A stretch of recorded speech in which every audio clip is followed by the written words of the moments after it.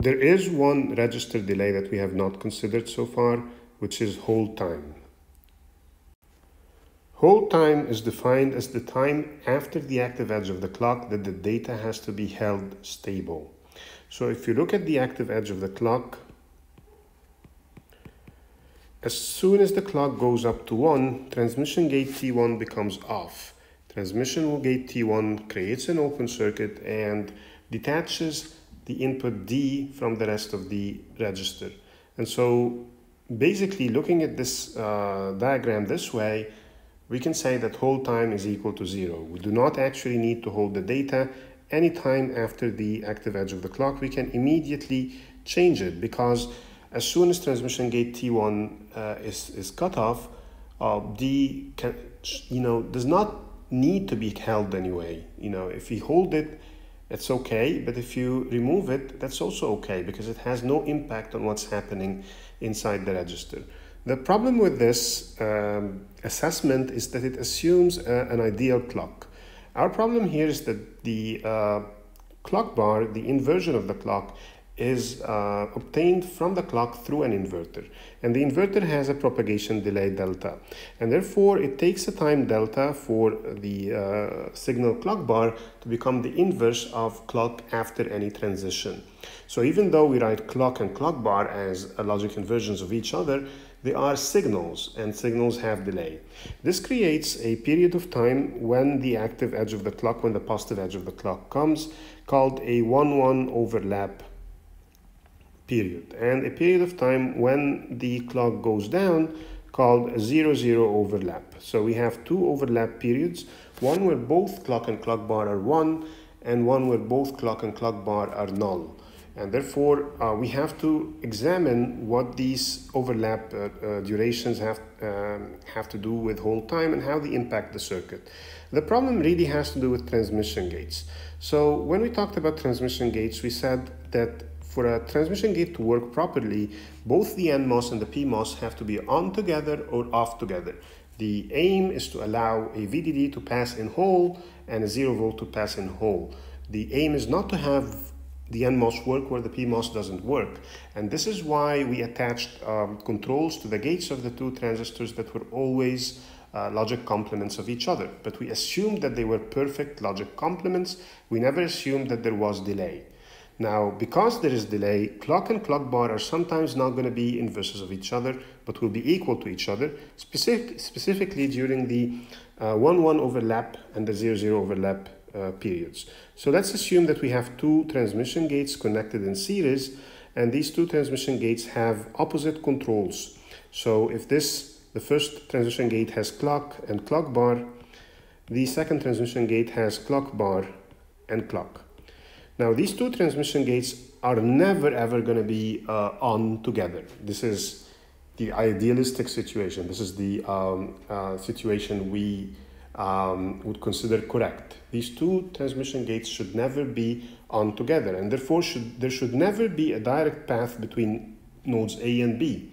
When transmission gate T1 is on, transmission gate T2 has to be off, and vice versa. However, during the 1-1 overlap period, the NMOS of the first transmission gate is on because clock is equal to 1, and the NMOS of the second transmission gate is also on because clock bar is equal to 1. And so there is a direct path through the NMOSs. It's not a perfect ideal zero resistance path, but a path it is between A and B when there shouldn't have been by design. Also during the 0-0 overlap, there is a path through the PMOS of the first transistor because clock bar is equal to 0, and a path through the second transmission gate through the PMOS because also clock is equal to 0. Right? So what is screwing us in this case is the fact that clock and clock bar for a period of time refuse to be logic complements of each other because of delay in the inverter.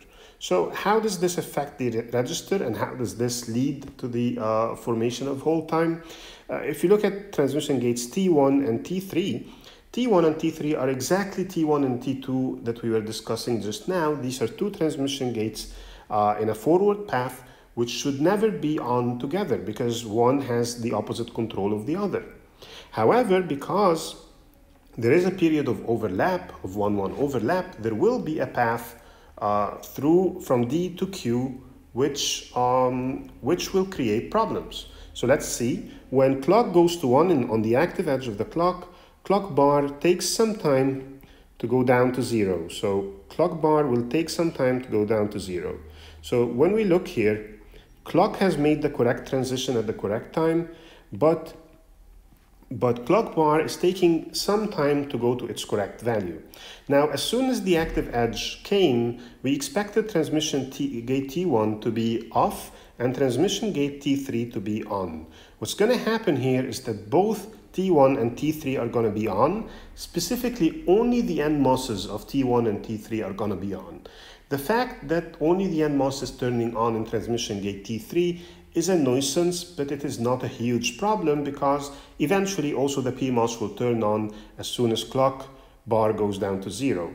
But the fact that transmission gate T1 refuses to shut down for the duration of the overlap is a problem. So the problem here is that the NMOS of transmission gate T1 refuses to close when we expected it to close. For how long is it refusing to close? For as long as there is an overlap. So for the duration of the 1-1 overlap, because clock bar has not gone down to 0 yet, the NMOS, which was supposed to shut down in T1, did not shut down. And so what's happening here is there is a path between D and this node Q, this node X, that shouldn't exist after the active edge of the clock. After the active edge of the clock, we do not expect that there is a path between D and X.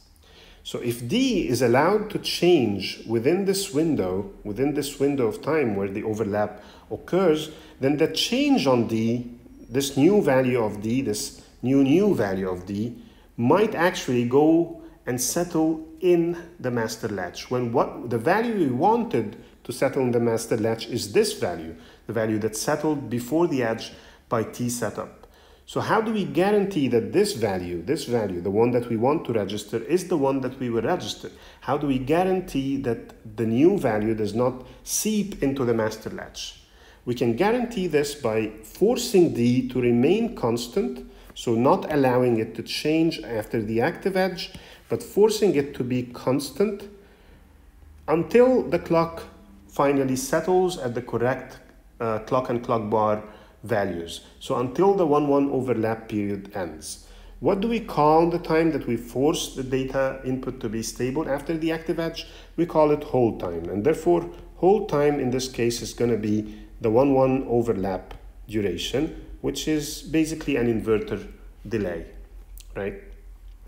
So why are we afraid of D getting into X? Because during the 1 phase of the clock after the active edge, it's smooth sailing from X all the way up to Q. Transmission gate T3 will be on during the 1 phase of the clock, and therefore any value that manages to seep into X will make it out to Q. And that is not the value we want to see on Q after the active edge. TCQ after the active edge, we want to see this value, not any value that changes after the active edge. Now, we have to hold the data stable if the 1-1 overlap is enough time for data to make it through T inverter 1 and T transmission gate 1 to TX. So T hold is T11 overlap if and only if T hold is also greater than T inverter 1 plus T transmission gate 1. But why? Because if this 1-1 overlap time, this 1-1 overlap duration is less than the summation of the delays of inverter 1 and transmission gate 1, then if data changes after the active edge, it will not have enough time to reach X before clock bar becomes 0 and transmission gate 1 closes. And therefore, we only need hold time if this inequality occurs. So what's happening on the inactive edge of the clock, on the other edge of the clock? So clock goes down to 0 and clock bar takes some time to go up to 1. So when clock goes down to 0, transmission gate T3 is supposed to close and transmission gate T1 is supposed to be on. And therefore, we should only allow data to go and settle in the master latch, but the slave latch should be opaque and should be keeping its old value during the 0 phase of the clock.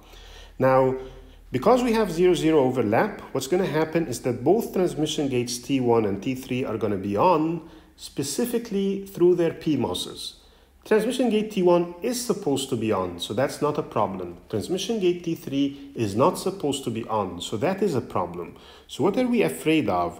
We are afraid of any changes in D being able to go through and manage to cross transmission gate T3 before transmission gate T3 shuts down. So we are afraid of changes happening after the inactive edge of the clock that will then go through the entire master latch and then go through the transmission gate of the slave latch, and thus cause Q to change on the inactive edge of the clock. This is not proper register operation. So this is a failure mode. So how can we guarantee that this does not happen? We can guarantee it by making sure that D, a change on D, would not have enough time to cross transmission gate T3, i.e. Ti1 plus T transmission gate 1 plus Ti2 plus T transmission gate 3. So this whole path is shorter than the duration of the 0-0 overlap.